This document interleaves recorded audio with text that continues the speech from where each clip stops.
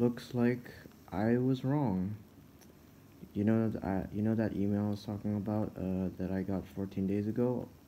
I thought it was wrong because I did not um my account did not get disabled yesterday. But today, after I just got when I got home from my booster shot, I lost my account. My ZR's Entertainment Crib account that had over 600 subs.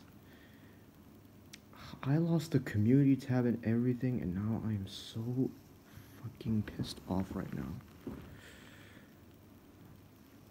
And you know what, guys? I'm just gonna take a break from social media for a while. I just cannot stand this. I can't stand this crap anymore.